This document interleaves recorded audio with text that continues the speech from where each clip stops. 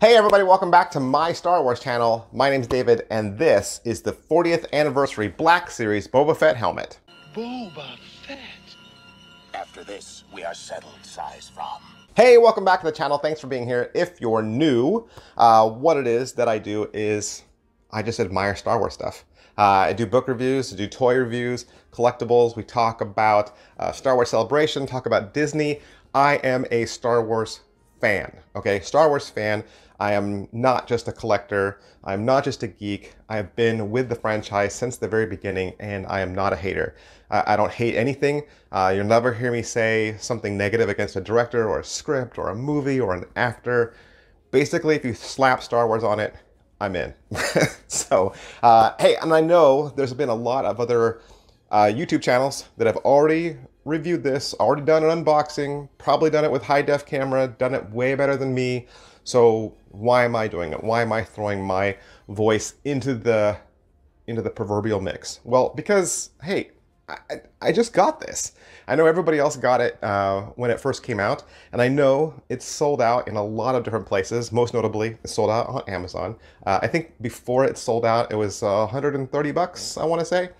But I wasn't planning on getting this for myself. It was a more expensive price point, and whereas I am a huge Boba Fett fan, love Boba Fett. Ever since before he came out, I'm one of the people that actually got the mail away Boba Fett when it first came out. So it collected my proof of purchase and sent it away. I've got tons of Boba Fett collectibles in my home, but I just didn't plan on getting it because you know, I'm married and I have kids, and there's other things I would spend my money on, right? But I've always wanted to do a Boba Fett build. Most notably, I've wanted to do the Return of the Jedi build. So let's talk about that really quickly. If you're thinking you'd buy this mask to wear as a costume piece, just know that this is the Empire Strikes Back paint job. Now, you'd say, well, what's the difference? Well, there is a difference. If you look at the two helmets side by side, Empire and Jedi, you'll see that the paint job is different and Boba Fett's costume is different. In Empire, Boba Fett's costume is more green pieces, more green armor pieces. In Return of the Jedi, there's more color. And so if you were going to be a true costumer and you were thinking you were going to build the costume from Jedi, this is an Empire helmet because it's celebrating Empire Strikes Back 40th anniversary. That would be this year, 2020. And if Star Wars Celebration takes place in Los Angeles later this year, and that's a big if, right, ladies and gentlemen? It would also be a celebration of Empire Strikes Back and their 40th anniversary. So Black Series released this helmet, and it's a fully finished helmet. So finished on the outside and the inside, and that's one of the things that makes this so cool. I will say that there's no above and beyond extras. Really, the only fun piece is the viewfinder that comes down and lights up, but there's no microphone in this. There's no voice changer. There's no sound effects. Okay, so there's nothing like that. Just the viewfinder drops down and illuminates. There's lights to it. So I'll stop talking. Let's look at the helmet right now. Okay, here's what makes my channel different from everybody else. I put the helmet on, okay? So many people have put the helmet like up to the screen, but I want to show you what it looks like on my head. And I have a really big head. I wear a very large hat size. And so I will say right away, this doesn't rest on the top of my head. It kind of feels maybe like it should go down further, but I'm letting you see my neck from a 360 degree. You tell me what you think. If you're a Boba Fett expert, you tell me what you think, where it should fit on my head. Here's the plate visor. This is with the visor and the plate installed. Now that little black slidey piece that's on the front that you see, that can come out, and I'll show you what it looks like both ways.